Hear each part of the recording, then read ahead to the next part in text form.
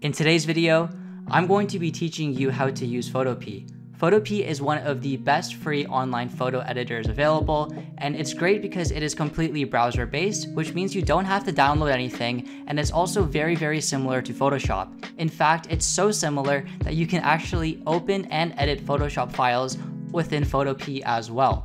Now together, we're going to be creating a YouTube thumbnail from start to finish, and along the way you're going to be learning how to add images, remove the background, add text, effects, and much more.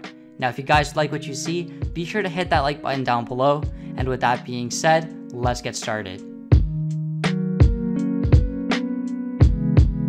So the first thing you want to do is go on photopea.com, and I'm going to quickly be showing you how you guys can actually edit Photoshop files. So all you want to do is go to File, Open, and you can open up any PSD file. So for example, this is a thumbnail that I made in Photoshop, and as you can see, I can just open it up and automatically access all of the layers and components of this file.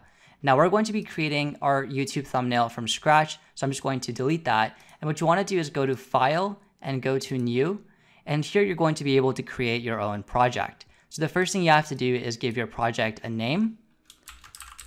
So I'm just going to name mine thumbnail, and we're going to keep the dimensions at 1280 by 720. And you want to make sure you have pixels selected because this is the size of YouTube thumbnails. And we're also going to make the background transparent. Now, one thing you're going to notice is that Photopea also has a lot of templates you can use, which are on the right side. And if you're making a certain type of creative, such as a Facebook cover photo or a Instagram story, you can just select one of these presets as well, and you can quickly have your file made. But once you're done, you're just going to click on Create, and our file is going to open. So the first thing I'm going to do is quickly just go over the user interface, and we're going to go over it at a high level because we're going to be visiting most of these tools as we're actually making our thumbnail. So on the left side, you're going to see all of your tools. So here you can do things such as move things around with the Move tool, you can crop, you can add shapes, and for all of these tools where there's an arrow on the bottom right, if you click and hold, you can access additional tools. And on the very right, you can see the corresponding keyboard shortcuts. So for example, if I wanted to make a rectangle, I can click on the rectangle button over here, and then I can go ahead and drag out a rectangle. But if I wanted to make a circle, I could hold down on this shape tool and then go to Ellipse and then click on it, and then I can drag out and create a circle as well. And so that is how the tools work. Now on the top over here, what you're going to see is the properties bar. So depending on the tool that you're using, what you're going to be able to do is see the corresponding properties. And so for example, right now we just made this circle. And so if we clicked on fill, we could change the fill because that is one of the properties of this circle. And right above the properties tab, we have some additional settings which we can use to modify our file, our layer, and other images. So for example, under file, you can add other images and you can save your project. Editing is mostly for transforming different components, such as your circle or rectangle, and rotating them. Image allows you to adjust whatever is selected with some basic edits, such as changing the hue and saturation or the color balance. The layer settings are for the layers. And then we have the filter tab, which is used to add basic filters. For example, if you wanted to blur a certain layer. You also have the view tab to change your view of the file. So for example, you can zoom out. And then the window tab is to have different things show in your actual working space. And so for example, if I clicked on character, the character tab will pop up right here. Now moving along to the right side, you're going to see two more columns, and they might both be closed in like so. But if you click on the double arrows, it actually opens them up. So we're actually just going to open them up right now. And here what you're going to see is additional tabs that you can edit. And so for example, right now we can click on properties and we'll see the properties of the circle that's selected. And then right underneath we have our brush settings. And then right underneath that we have our character settings for text as well as the paragraph settings. And you can change these by going into your window and selecting different ones. And then on the right side, we can see the history of the changes we made as well as some color swatches. And then right below that, we actually see our layers. And this is very important because Photopea is a layer-based editor, which means that everything that you create is made in a layer, and you can manipulate these layers to create your final product. So for example, right now we have the circle layer and the rectangle layer, and the circle layer is on top. And so if I was to, for example, go ahead and move the circle, you can see the circle is on top of the rectangle, but if I move the layer underneath, then the circle goes behind it because that is how it is in the layer settings. Now within the layers, you can also click on the I button over here to hide a layer like so. You can click on the lock button to lock a layer. So if I click on the circle and then click on lock, now I can't move the circle around because the layer is locked.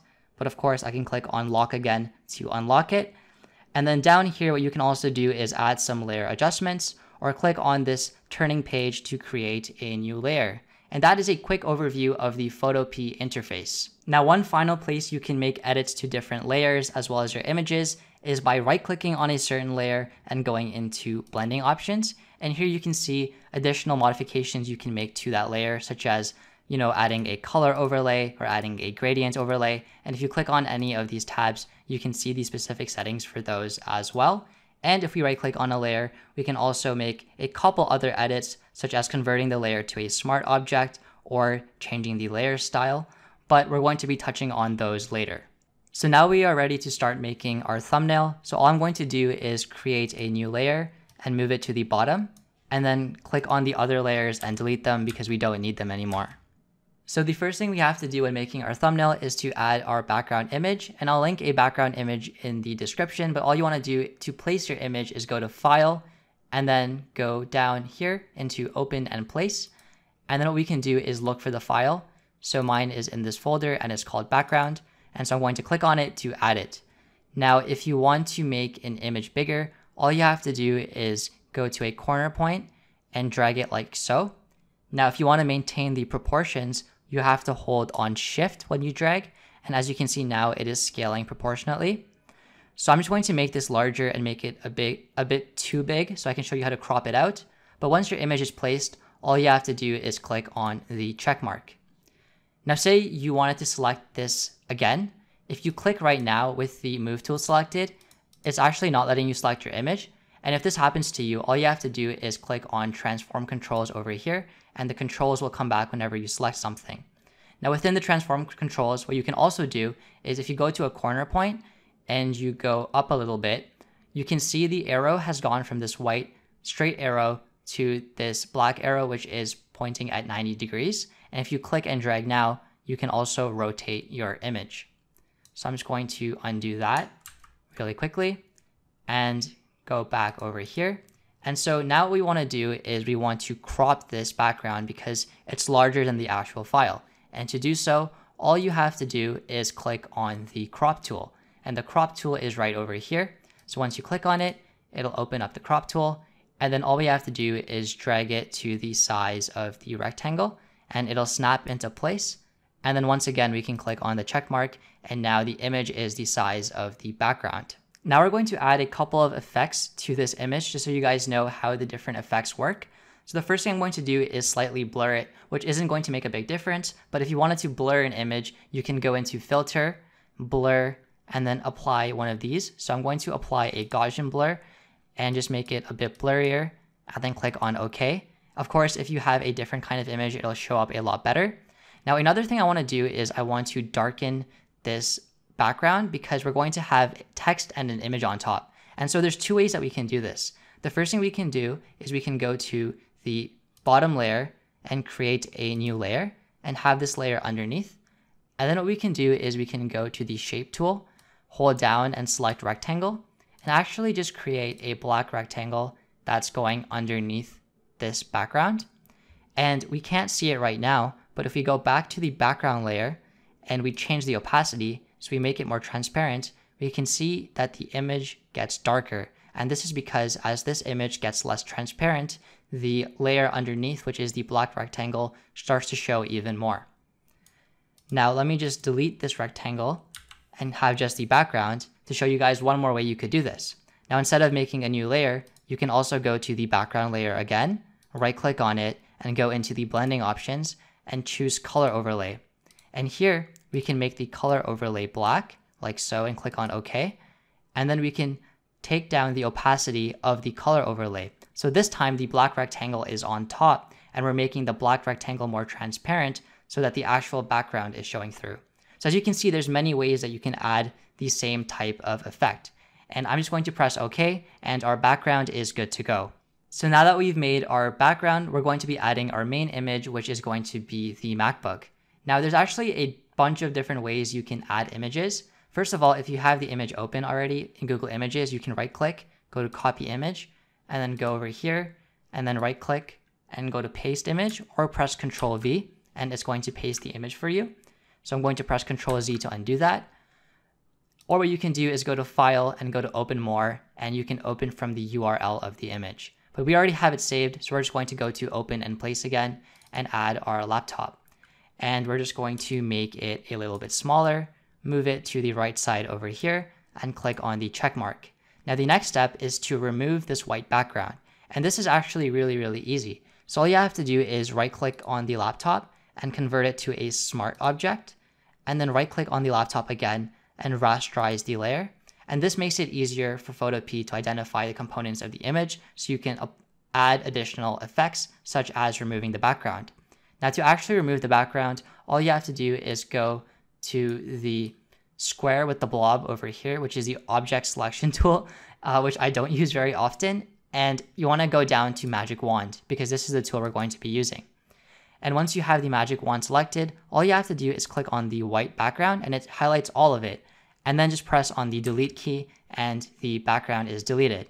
Now to deselect this background that doesn't exist, just press on Ctrl D, and there we go. The background was removed in only a couple of seconds. Now all we have to do is add a couple more effects to this image. So I'm going to right click on the laptop and go into blending options. And here what we can do is we can actually add a drop shadow. And so going into the settings, I want there to be a shadow on this image that looks a bit more realistic. So to edit this shadow to make it more realistic, I'm going to change the distance and bring it down so it's closer to our laptop. I'm then going to increase the spread of it to about 20, as well as increase the size to about 40. And I think that looks good. And you can just eye it. And I'm going to change the opacity until it looks like it's popping out. So I think 80 is good. And then I'm going to press on OK, and our image is added. Now before we add our text, I'm just going to go through a couple other tools that you may be using a lot in Photo Pea. So first of all, we've already been through the move tool and the magic wand tool, as well as the crop tool, but the eyedropper tool is great for getting a certain color. And all you have to do is click on it and then click on the color, and as you can see, it selects it as the default swatch over here.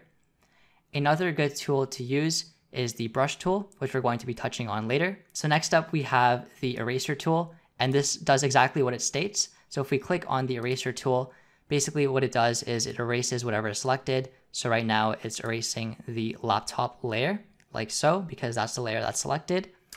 Now you can also adjust the size of your eraser by adjusting the brush over here. And if you don't have this, you just go into Window and then Brush. And so for example, we can make this eraser a lot bigger, as well as make it a lot softer. And so now if we erase, it's a much softer, larger erasing brush. And so that's how you use the eraser tool. You're also probably going to be using the text tool, which we'll be touching next. And then there is the shapes tool, which we've been over. And finally, the zoom tool. And so if you click, you can zoom in, but you can also zoom in and out by pressing Ctrl+ or by pressing Ctrl- like so. Now, if you wanted to actually navigate through a zoomed in image, all you have to do is use your scroll wheel. So if I scroll up and down, the image goes up and down. And if I hold Control and scroll, it goes from left to right. So I'm just going to press Ctrl- to zoom out like so. And that's a quick overview of some tools that you're probably going to be using frequently. Now it's time to actually add our text. So to add the text, I'm going to create another layer.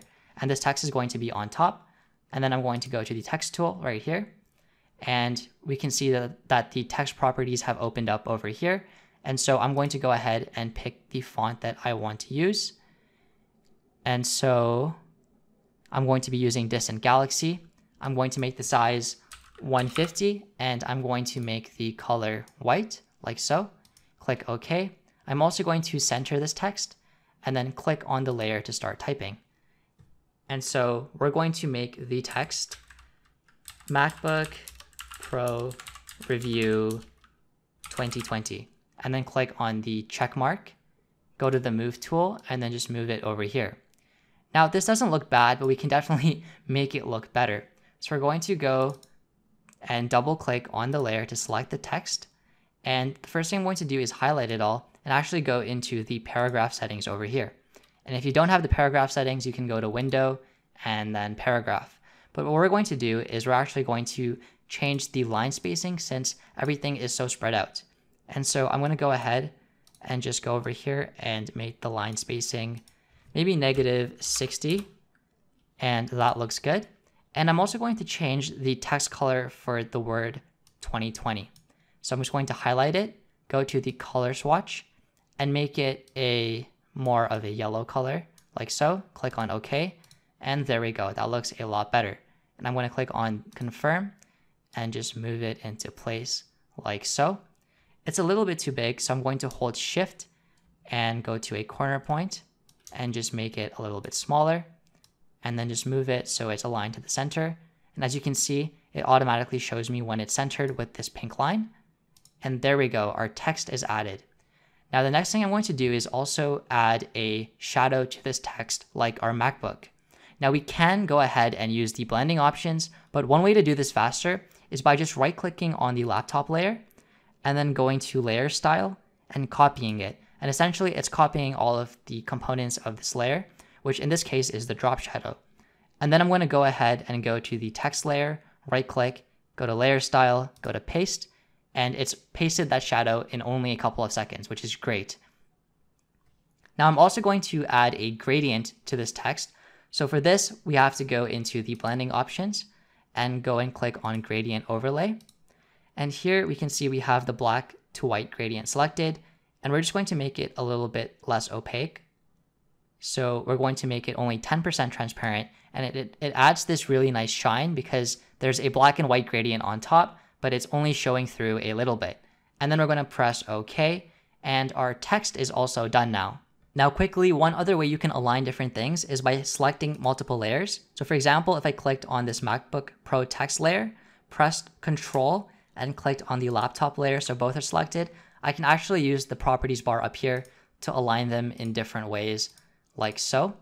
But since we don't need to do that, I'm just going to undo it. I just wanted to show you guys how you can also align things very quickly. But now it's time to add some more effects to the actual thumbnail. And I think the best way this thumbnail is going to pop is if we use the brush tool to actually add a glow behind this text. So what I'm going to do is I'm going to go to layer 3, which is right between laptop and text. And if you don't have it, you can just create a new layer and then drag it into place. And once we have this layer selected, I'm just going to go into the brush tool, which is right here. And for this brush, we're going to make it fairly large, and we're going to make the hardness 0. I guess we can still make it a bit bigger then.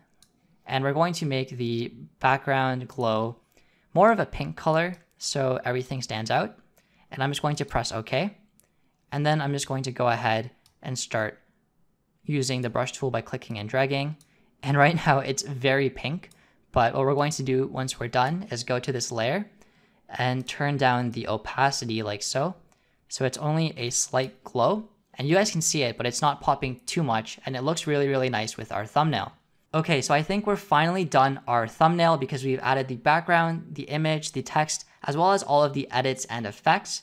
And so what we're going to do is go to File, and we're going to go to Save as PSD in case we want to edit this file later on, and it's going to save as a Photoshop file. And to export this file, we're going to go to File, Export As, and export it as a PNG, but you could also do as a JPEG. And then we're going to save it as the same dimensions. We're not going to change this, and we're going to maximize the quality. Click on Save, and it's actually going to download the image with the same name as our file. And if we click on this, we can see that our thumbnail is done. And so that is how you use Photopea. As you can see, it's very, very easy, but also a super powerful tool. But that's about it. Hopefully this video did help you out. If it did, be sure to give this video a big thumbs up. And as always, thanks for watching. My name is Iovo, and I'm signing out.